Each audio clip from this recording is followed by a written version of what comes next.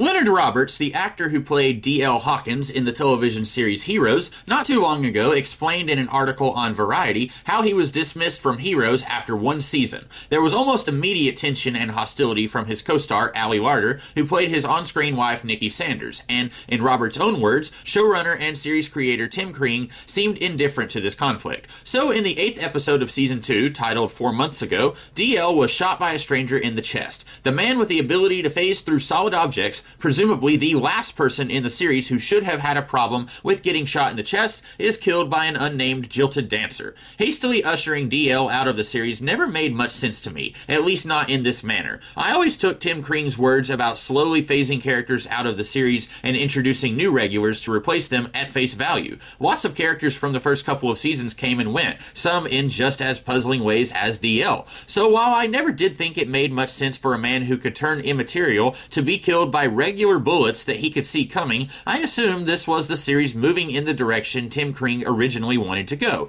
But now that I see that there was, frankly, childish behavior from Roberts' co-star that seems to be the root of his dismissal from the series, I'm even more confused, because Roberts didn't have to be fired. If Ali Larter couldn't stand the man, then don't put them in scenes together. The characters already had a strained marriage, with DL in prison when the series began. DL had been arrested and imprisoned for the death of a security guard, who was either killed by his wife's alternate personality Jessica, or his gang that he used to run with. I'm not sure, that was always a little fuzzy. Then, during the events of Season 1, DL used his Kitty Pryde-esque powers to escape prison to help his estranged wife and son. But even though he sided with the other protagonists against the forces of evil in the Season 1 finale, he would have still been a fugitive from the law. Yes, earlier in Season 1, Jessica confessed to the crimes DL was charged with, apparently leading to DL's freedom. But I always assumed Daniel Linderman had something to do with this, and with him dead at the hands of DL in the Season 1 finale, it's possible DL would have become a fugitive once again. So instead of firing the man because his on-screen wife was a hypocrite, they could have just had DL go on the run after the showdown at Kirby Plaza.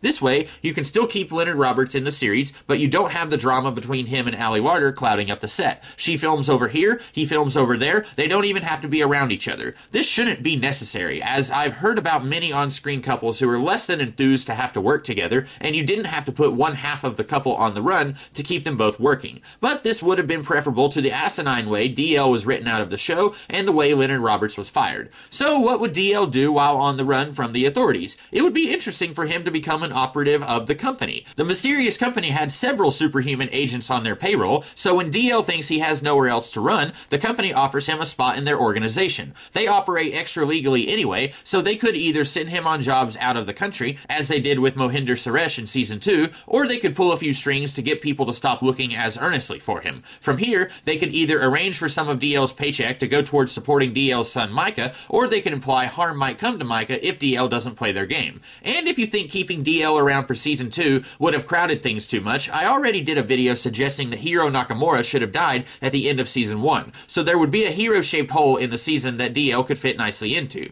And DL could form an alliance with Mohinder Suresh, who spent most of Season 2 not sure if he should trust the company or not. These two teaming up might not be able to get any closer to rooting out the corruption of the organization, but it would be worth a shot. I think this could have been a great direction for the series to go. The show often likes shuffling around the status quo of their characters with each season anyway, so this would fit nicely in the show's MO. That's about it for this week, but I'll be back next week to say something else about Heroes. Until then, you guys have a good week.